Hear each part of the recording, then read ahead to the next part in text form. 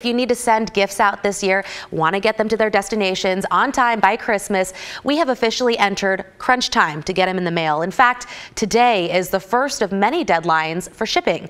If you're using FedEx, it's going to be a bit more expensive if you send anything after today. But bottom line, you have until December 22nd. For UPS, the final deadline is December 21st. And finally, if you're sending anything through the U.S. Postal Service, the last day to ship priority is going to be December 20th.